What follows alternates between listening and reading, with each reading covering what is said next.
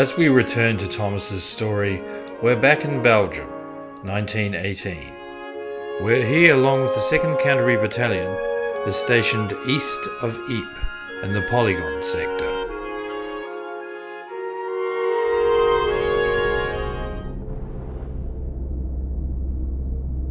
Although trench skirmishes and general trench warfare continued, there was somewhat of a stalemate on the Western Front as the war entered its 4th year.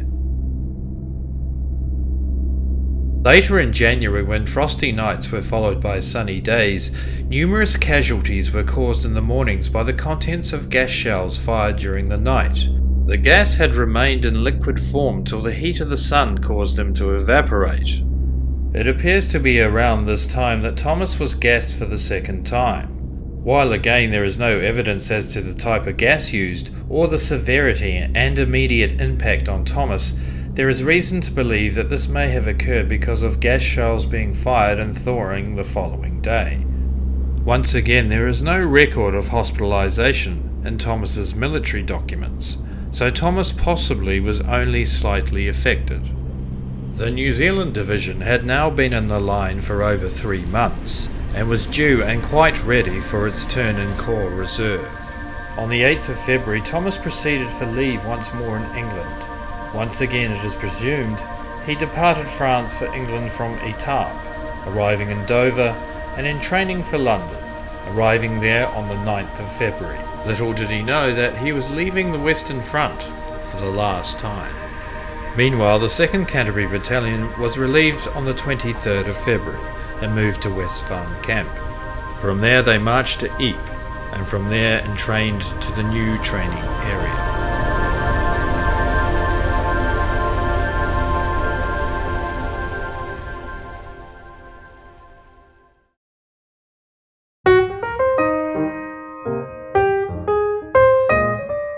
On the 25th of February, Thomas, while on leave in England, reports as sick and is admitted to No. 2 New Zealand General Hospital at Walton-on-Thames. He is then diagnosed as having influenza, not an uncommon illness given the time of year combined with the truly terrible living conditions troops were being exposed to on the Western Front. The No. 2 New Zealand General Hospital, or No. 2 NZGH, was the first hospital in the United Kingdom used specifically for soldiers of the New Zealand Expeditionary Force. The hospital opened in 1915 by requisition of the 15th century Mount Felix estate, a grand house with gardens. In 1916, a new hospital was built in Brokenhurst, Hampshire, as the No. 1 New Zealand General Hospital, and Mount Felix renamed No. 2 New Zealand General Hospital. Approximately 27,000 New Zealand soldiers were treated at the hospital during the war. The hospital closed in 1920. On March 7th, Thomas is transferred from No. 2 NZGH at Mount Felix to the New Zealand Convalescent Hospital, Grey Towers, at Hornchurch in Essex. The Grey Towers was a mansion with 85 acres of grounds on Hornchurch Road in Hornchurch.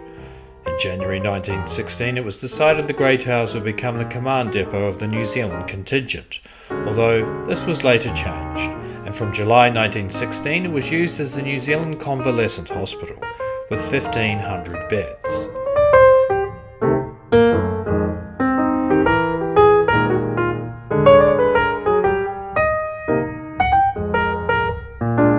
During his time in hospital, it is determined that Thomas is suffering from a condition known as disorderly action of the heart, or DAH.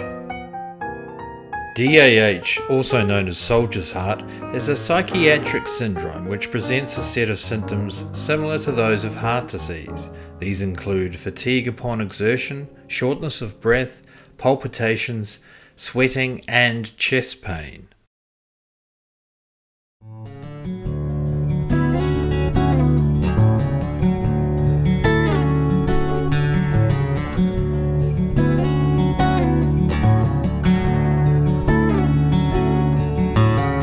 The term soldier's hut was first coined in the post-American Civil War era. Then by World War I, a physical explanation was shell shock, that the effects of heavy artillery shelling in the confines of trench warfare were somehow disrupting neuronal connections, so nerves were actually affected. Combat exhaustion and fatigue were also physical manifestations. Today we would know DAH as a form of post-traumatic stress disorder, or PTSD. Treatment was at the time in its early infancy, but included removing the patients from strenuous activity. A reclined position and forced bed rest were the most beneficial, as well as pharmacological intervention in the form of glycosine drugs. Through his medical records, we are able to determine that Thomas's PTSD manifested itself more in a physical form as opposed to a psychological one.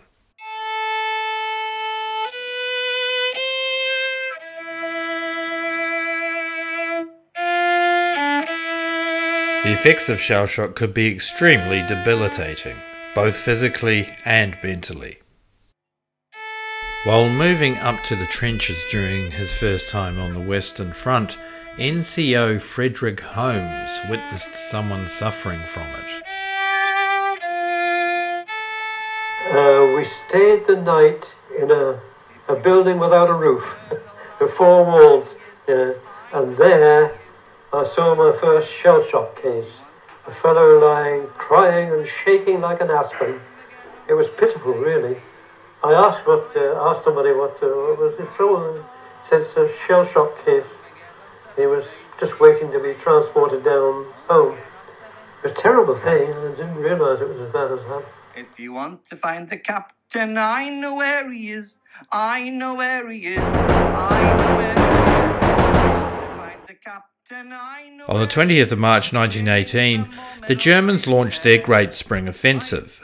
The New Zealand Division, which was back up to full strength and trained in open warfare tactics, was rushed forward 3 days later to stem the breakthrough, which threatened Amiens.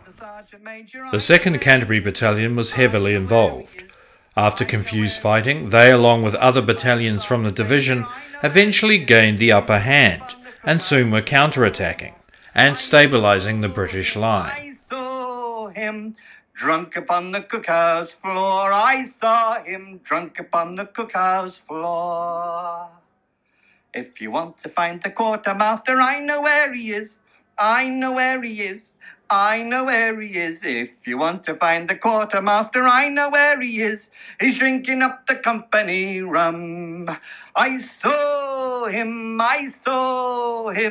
drinking up the company rum. I saw him drinking up the company rum. A medical board hearing was held on the 11th of June 1918 for Private Thomas Benjamin McLay at the New Zealand Convalescent Hospital, Hornchurch. This recommended that Thomas should be permanently unfit for war service and unfit for home service for 6 months due to the effects of DAH. I saw them hanging on the old barbed wire. This being the result of stress or fatigue, sometimes known as affect syndrome. It does not imply that there was any organic disease present.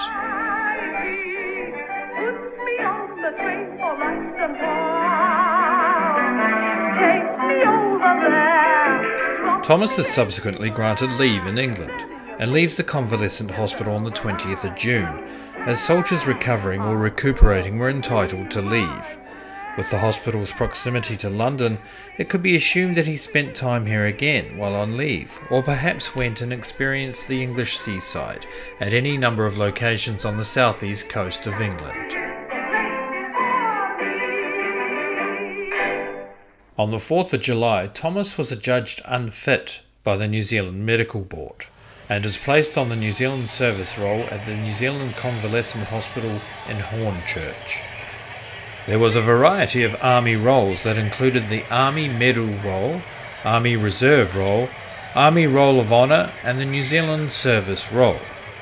2 days later, on the 6th of July, Thomas was readmitted to the New Zealand Convalescent Hospital on his return from leave.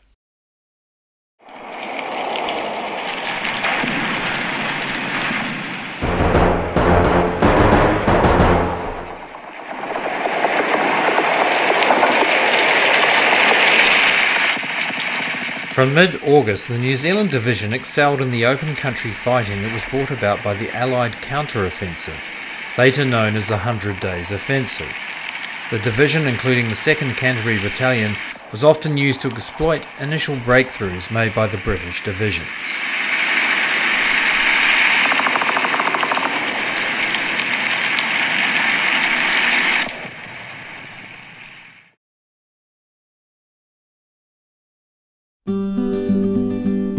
Thomas remained at the New Zealand Convalescent Hospital until the 28th of August 1918. He was then released and then entrained for Torquay in Devonshire, arriving in Torquay later that same day.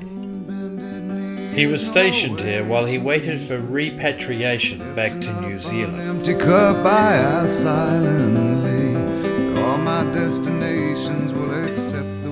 Torquay in South Devonshire played a special part in supporting the campaigns of the Anzacs and in the return of the New Zealand troops at the end of the war.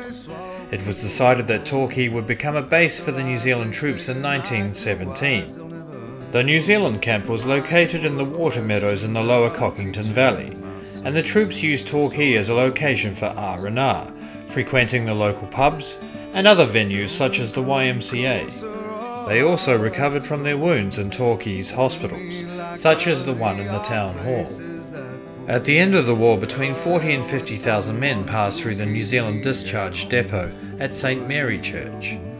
Many were directly repatriated from Torquay, with around 29,000 New Zealanders leaving from Howden Pier. They think of me and my wandering, but I'm never what they thought. Soldiers were also billeted at various locations in and around Torquay, such as Dazen Villa. Dazen housed New Zealand soldiers classified as permanently unfit and awaiting discharge, such as Thomas. It is not unrealistic to assume that Thomas may well have stayed at Dazen, and could well be in this photograph.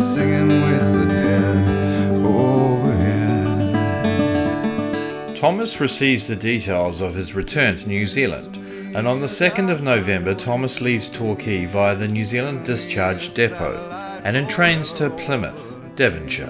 I knew all the rules, but the rules did not know me, guaranteed.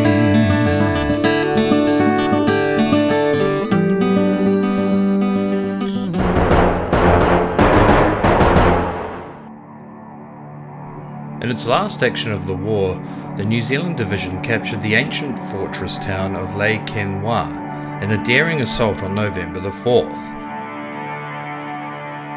The 3rd Rifle Brigade scaled the imposing walls with ladders and engaged the Germans with hand-to-hand fighting.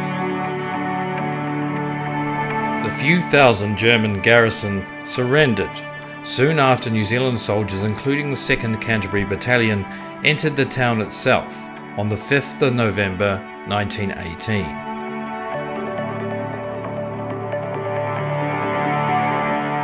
The war ended 6 days later on the 11th of November.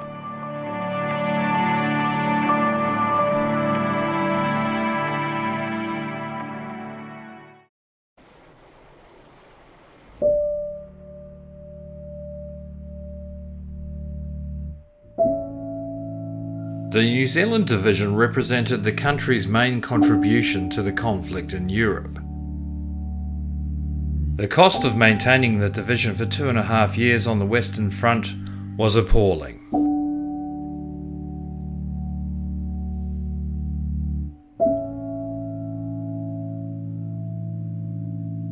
Altogether, some 13,250 New Zealanders died of wounds or sickness as a direct result of this campaign, including 50 as prisoners of war and more than 700 at home.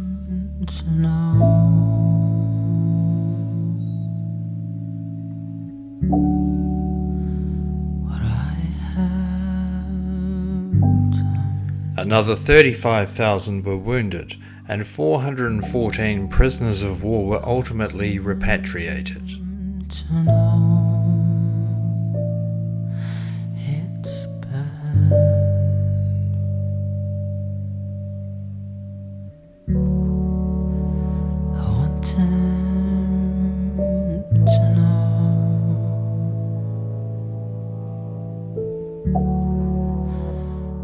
The total casualties therefore approached 50,000, well over half the number of those who served in France or Belgium.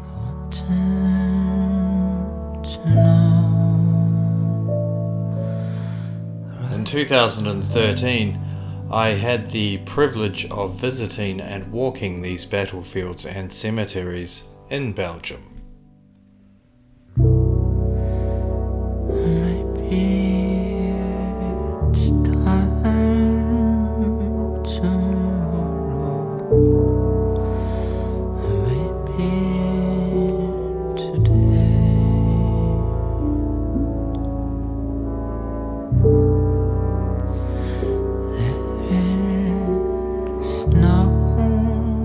However, at the time I was unaware of Thomas's involvement in these campaigns.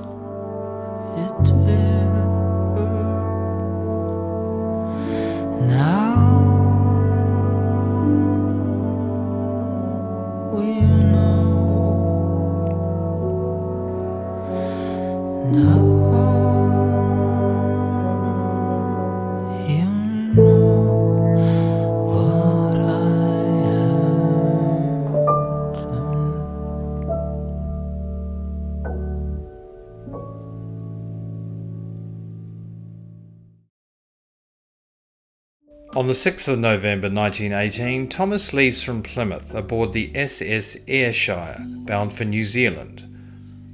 Along with Thomas aboard were 30 officers and nurses and 803 returning soldiers. On the 16th of December 1918, aboard ship, Thomas attends a medical board examination, which determines that his condition has improved considerably, and confirming he is permanently unfit for war service and unfit for home service due to DAH and its associated condition. The SS Ayrshire arrived in Auckland on the 24th of December 1918, and Thomas disembarked the same day, having spent the past 1,026 days on overseas deployment, and is now almost 41 years of age. Thomas's army service records, although concise with certain dates, actions and locations, are often limited in actual information due to the secrets of war information at the time. We can, through news items, diaries and publicised accounts, piece together Thomas's supposed movements with the 2nd Canterbury Battalion while on overseas deployment. There is no doubt that Thomas, aged 37, enlisted in Timaru against both his parents' and wife's wishes, trained at Trentham, embarked for France via Egypt, and trained, served, fought and was wounded on the Western Front. Thomas was hospitalised 4 times due to various illnesses, gassed twice, and eventually invalided out of active service before returning home to New Zealand in late 1918. Thomas's service records also show how the illnesses and injuries suffered during his deployment affected his health greatly in the immediate years after his return. He was exposed to some of the worst conditions possible on the Western Front, but like many veterans, never recorded or spoke of his experiences. The fact Thomas was invalided out of service with a form of shell shock or PTSD was testament to the level of the horrors that he and the New Zealand troops were exposed to. How it ultimately affected Thomas's state of mind is unclear. However, he is described by many in later life as cheerful and outgoing, with good humour.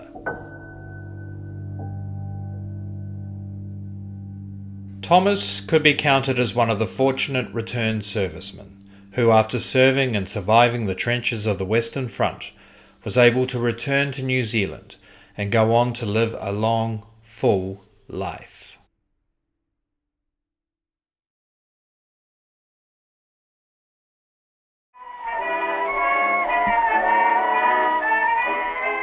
On the 21st of January 1919, Private Thomas Benjamin McLay is formally discharged from the New Zealand Expeditionary Force.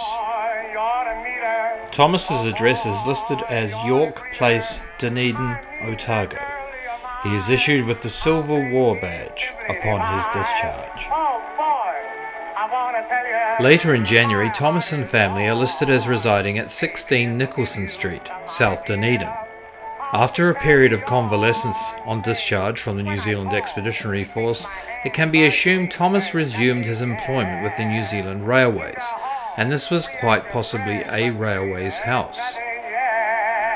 The property is located close to New Zealand Railways Hillside Workshops, where Thomas may well have been employed initially on light duties.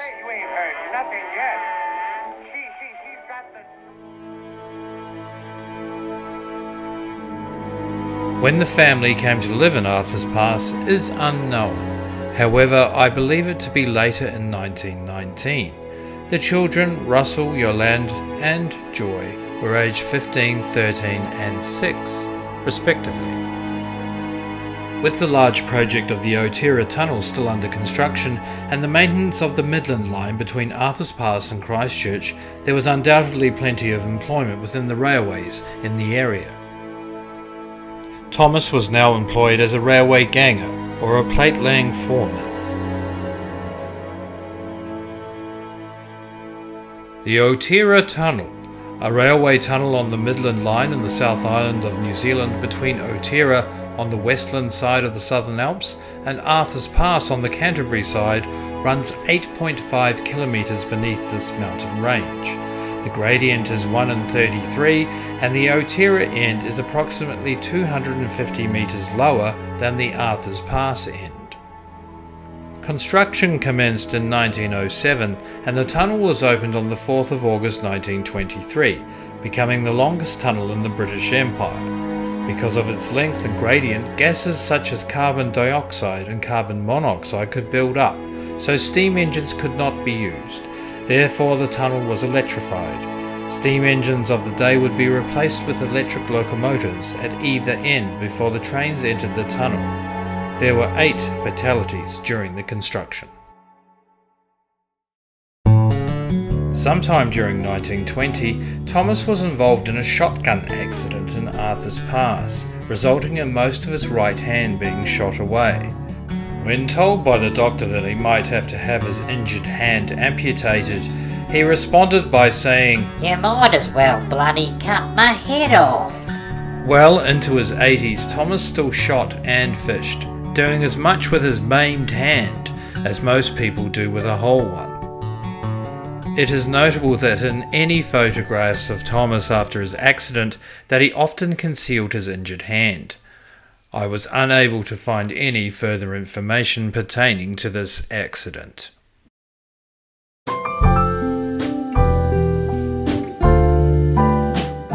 The 11th of July 1920 saw the passing of Thomas's mother, Helen, aged 78, in Waikouaiti. We can assume that Thomas and possibly his family attended his mother's funeral in Waikouaiti, especially having missed his father John's passing in 1916, as he was in France.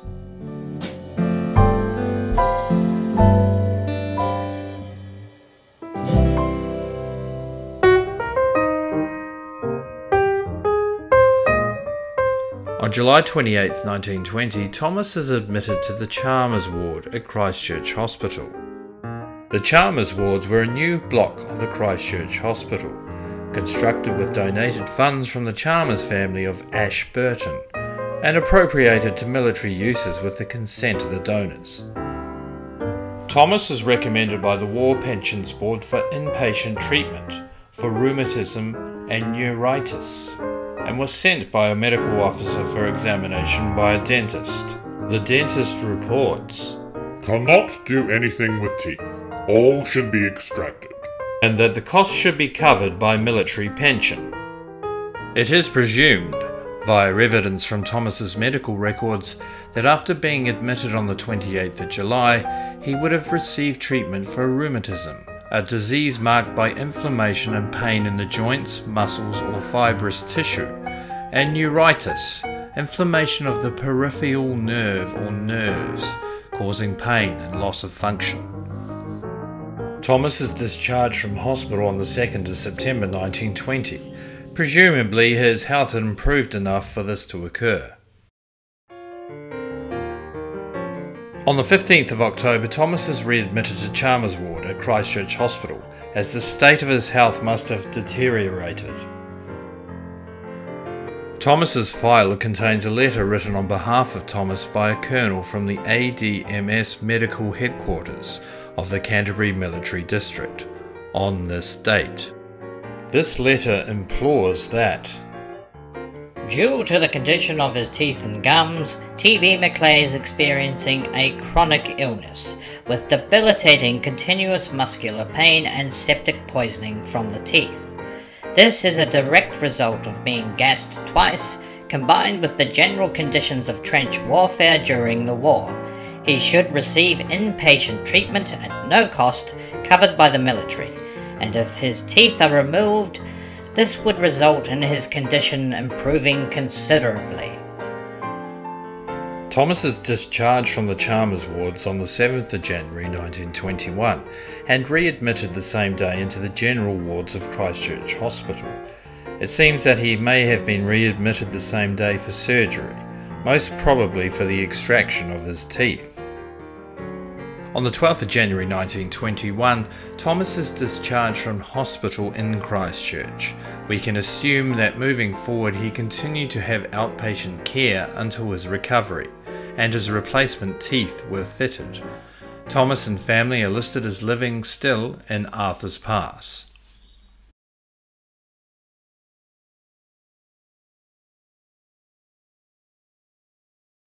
On the 16th of June 1921, Thomas received his British War Medal for service in the Great War, as it was still known at the time. We assume by post. That information was not available.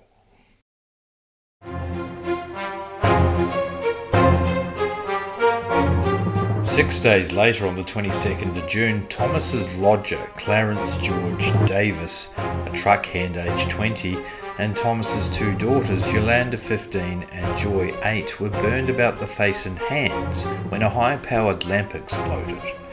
The accident happened at Thomas and Helen's residence, a railway house in Arthur's Pass. The injuries were serious enough that a special train was organised to take the injured parties to Christchurch Hospital. It appears that Thomas was only slightly injured, while the others were described as having severe burns. There was also no mention of his son Russell or Helen in an Ashburton Guardian newspaper article from the 23rd of June.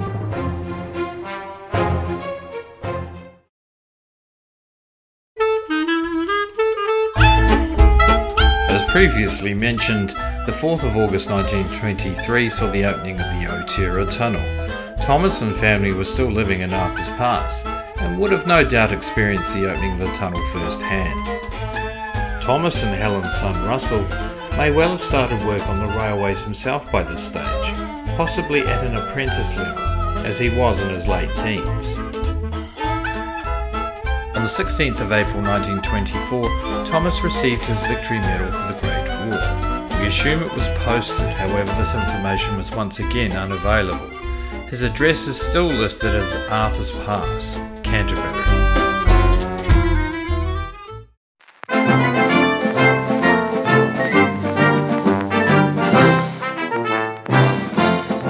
The New Zealand Rugby Union team, which toured the United Kingdom, Ireland, France and Canada in 1924-25, was nicknamed the Invincibles after it won all 32 of its games overseas. The tour included test matches against Ireland, England, Wales and France, and overall the team scored 838 points and conceded only 116. The team was captained by Cliff Porter, although injury restricted him to 17 games, including the test against France. Vice-captain Jock Richardson took over the captaincy for the remainder of the tour. The team included some of the great names of New Zealand rugby, including Cyril and Maurice Brownlee and the legendary George Napier. who somewhat incredibly played in all 32 tour matches.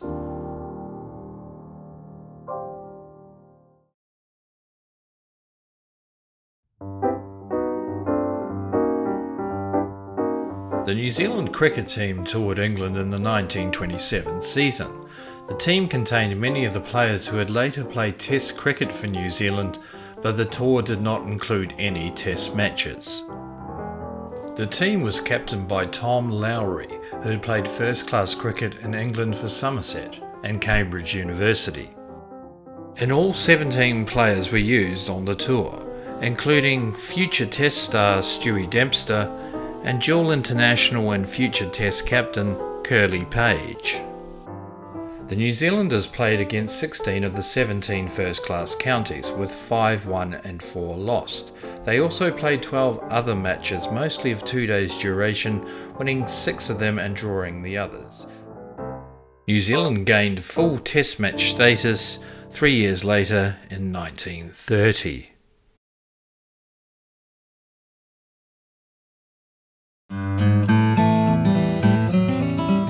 By 1928, Thomas, aged 50, Helen, 45, and their daughter Joy, who was 15 at the time, were noted as living in Waikouaiti, Otago.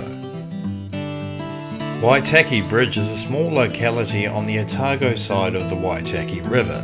It appears Thomas would have moved here sometime in 1926, still employed by the New Zealand Railways. Waikouaiti is on the South Island main trunk line and would have been a busy railway sector at the time.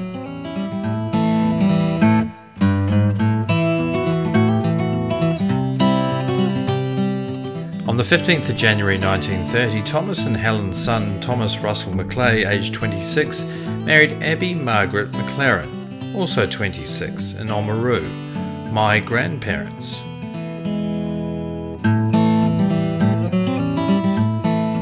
Their first son, Thomas, or Uncle Tom, was born the following year.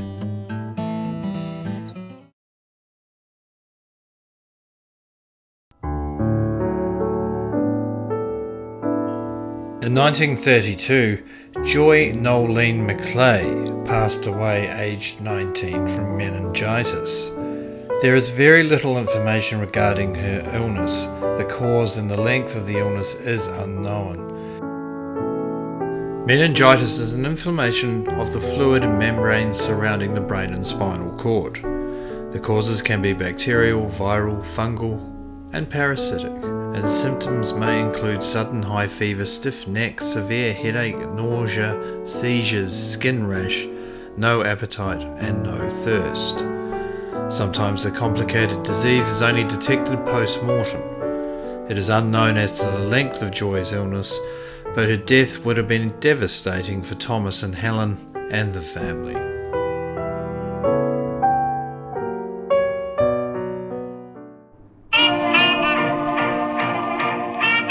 Later in September 1932, Russell and Abby Margaret welcomed a second son, my father, Anthony Peter McLay, or Tony, who was born in Martin in the Manawatu.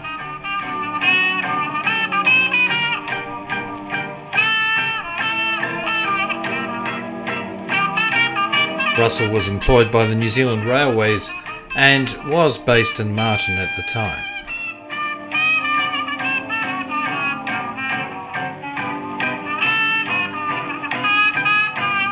The census of 1936 records Thomas's residence as still Waikouaiti, Otago. He was aged 57 years and was employed as a railway ganger. That same year, Joy Marie was born, Auntie Joy, to Russell and Abby Margaret. Why not take all of me, baby? Oh, can you see?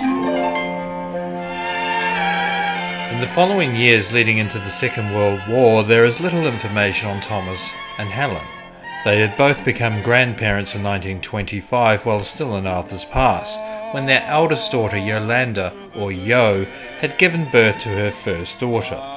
Thomas would have adopted the nickname of Grumpy sometime after this, as it appears this was a child's corruption of Grandpa. It seems that Thomas retired from the New Zealand Railways in the early 1940s, as on the 1946 census it is recorded that he had retired.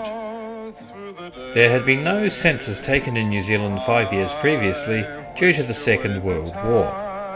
It is however recorded on the 1946 census that Thomas and Helen were living in Oamaru. Presumably he and Helen moved the 20 kilometres south to Oamaru from Waikouaiti upon retirement. Thomas is now 68 years old. Even though the residence was listed as Oamaru in 1946, it is possible that they had purchased the cottage in Waikouaiti, 226 Main Road, as noted in the McLay family tree, 1979. Retiring from the New Zealand Railways, Tom and his wife bought the cottage on the corner of Main Road and Beach Street in Waikouaiti. Here he continued to live a full life, tending his garden and walking many miles, some days in pursuit of fish and fowl. That being said, in 1949 their residence was still noted as being in Oamaru.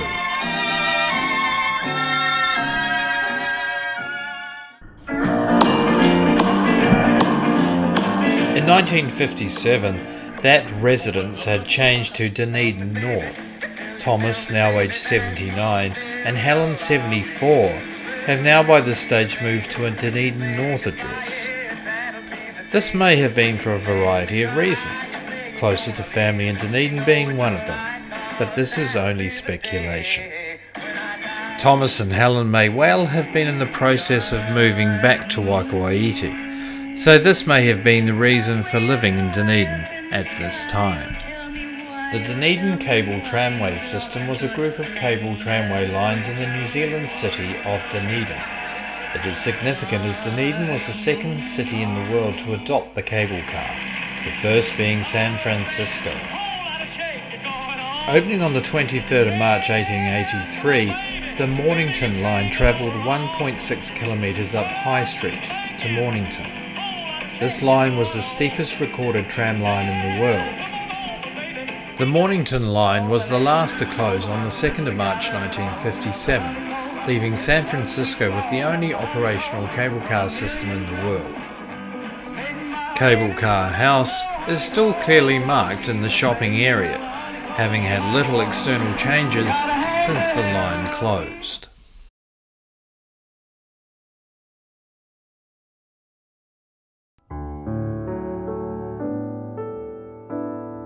25th of June 1959, Thomas Russell McLay passed away, aged 54, in Dunedin.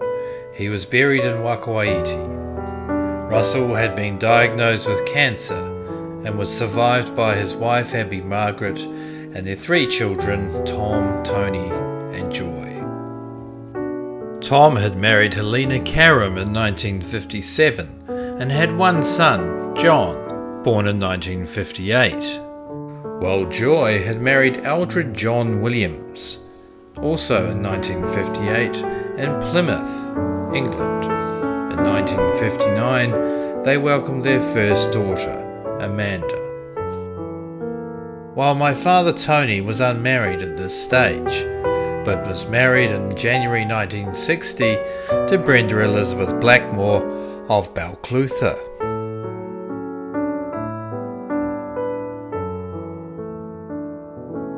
In 1963, Thomas and Helen are residing at 226 Main Road South, Waikouaiti. Thomas was now back living in Waikouaiti, having come full circle back to the town of his birth.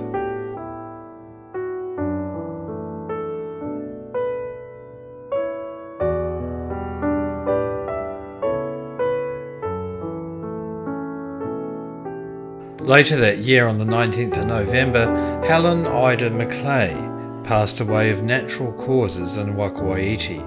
She was buried in St. John's Cemetery in Beach Street.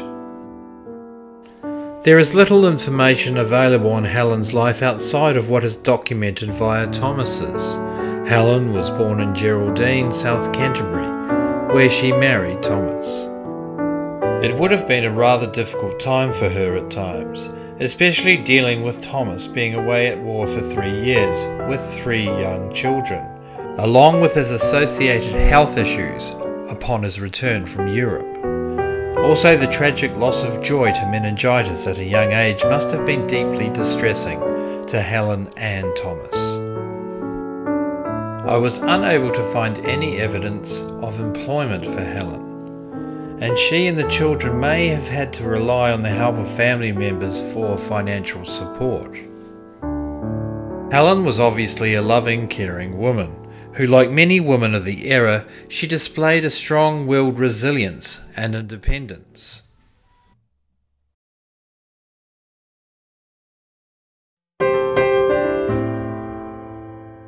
On the 30th December 1964, Thomas Benjamin McLay, Grumpy, passed away at his home in Waikouaiti. He is buried with Helen at St. John's in Waikouaiti. He was 86 years old. Undoubtedly a colourful character, much of Grumpy's life was well documented. Grumpy was a man of the land and the outdoors. Growing up in rural Otago, he was an accomplished rider, a great marksman, and possessed a can-do attitude and an obvious sense of adventure. This, combined with his sense of duty and service, drove him to enlist for the South African War, although only seeing limited service due to the war ending soon after his arrival in Africa. Some 13 years later, after his marriage and the birth of his 3 children, he, for some unknown reason, and against his parents' and Helen's wishes, he enlisted for the New Zealand Expeditionary Force at 37 years of age.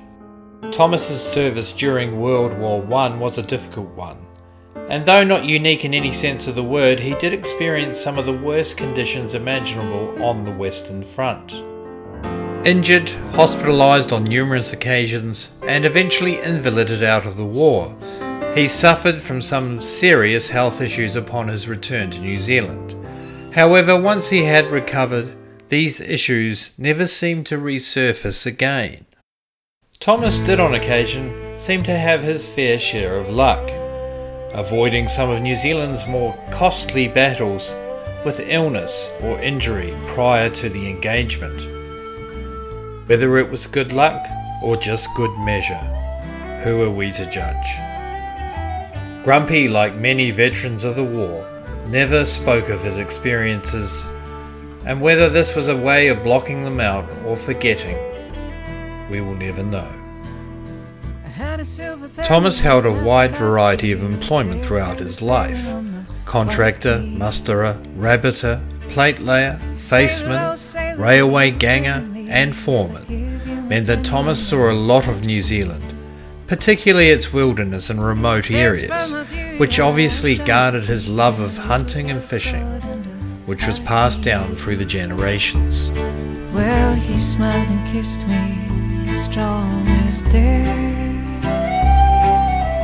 I saw his red tongue and I felt his sweet breath. Mac, Johnny and Grumpy, 3 men, 3 McLays, 3 stories that we remember. From over the sea,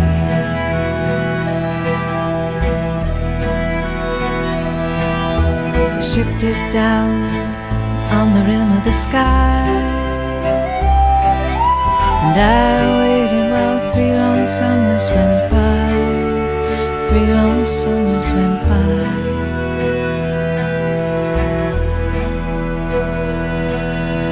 Then one morning on the Waikouaiti, I saw a great ship coming from sea. Slowly she came across the bay, and her flashing rigging was shot away. And all around her way, the seabirds cried. They flew in and out of the hole in her side. Slowly she came into the path of the sun. I heard the sound of a distant gun, of a distant gun.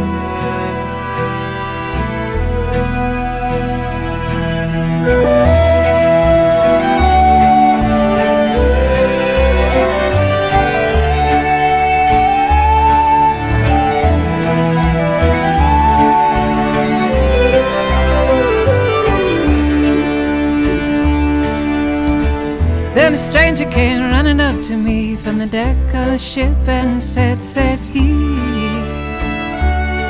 "Oh, are you the boy who would wait by the quay with a little silver penny and an apricot tree? For I've got a plum-colored fez and a drum for thee. I've got a sword and a palanquin from over the sea."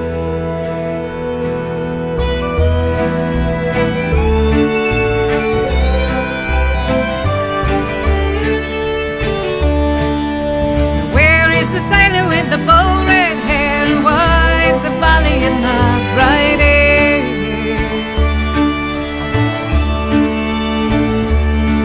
And where are all the other girls and boys? Why have you brought me children's toys? Brought me children's toys.